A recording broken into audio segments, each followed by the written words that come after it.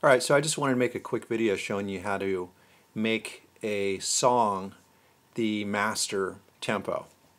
Oftentimes when you warp a track, it's going to slave to whatever tempo you have here in the master.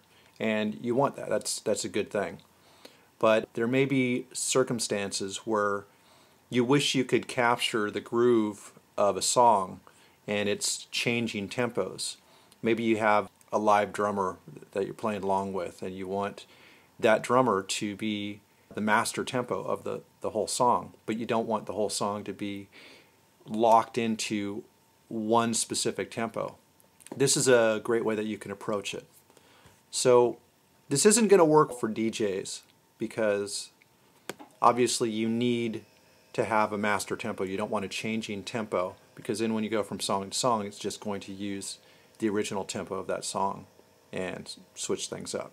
So this is more of a production thing. So when you drag a track here into the session window, you're going to notice that it says warp, but there's no other window here underneath. Alright, so I wanted to show you this distinction.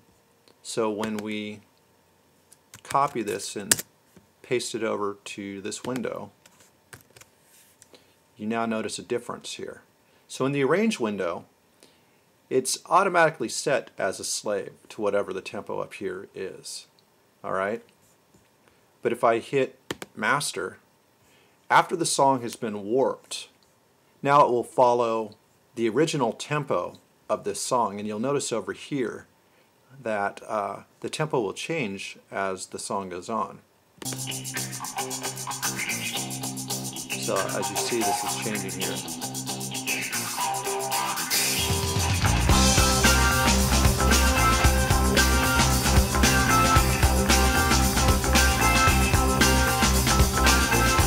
And you can do this with full songs, or you can do it with an instrument, which I would recommend it being drums. Other instruments are going to be a real pain to lock in as far as warping. But once the song is warped, then you could remix a song and still leave it at its original tempo with all the changes and everything. And all the things that you add will follow that tempo instead of just a rigid tempo. So that's kind of a cool thing. Another thing that you could do is if you're working on your own track but you wanted to have kind of this feel and tempo feel of another song, you can just kind of put this in as a guide, and you can just turn off the audio, and now you've got a changing tempo. So when you write your track, it will have that same feel. So anyway, that's a real quick thing for once your songs are warped. If you're warping live songs, you actually have the choice to go back and use the original tempo and still have the flexibility of writing your own drum patterns and melodies and bringing in loops and having everything follow that tempo. So another tip for you. Alright, so one quick note that I wanted to add is that what you may notice is that as Ableton is following the tempo is only going to change between each warp marker. So at the point of each warp marker, the tempo will change.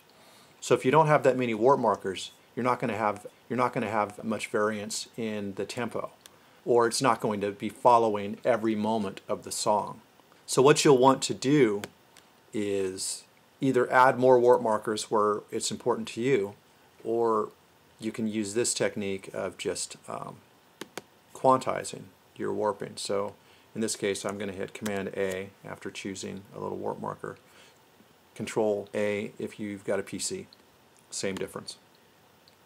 That'll grab all of these warp markers, and then you could right click and go to a quantize setting, and I'm just going to quarter notes, so it'll change every quarter note.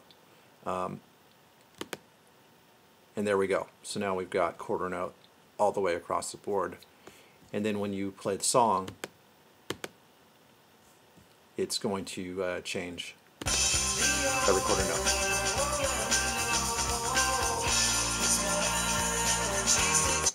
don't worry too much about this changing. It's not, from quarter note to quarter note, it's really not going to be that noticeable, but it's going to add little shifts in the groove and the feel. So experiment with it. You might find that you like half note better than quarter note, or maybe just every bar having it change or whatever. But that's going to be how you can get more control over the tempo of the original track and get that into whatever you're working on.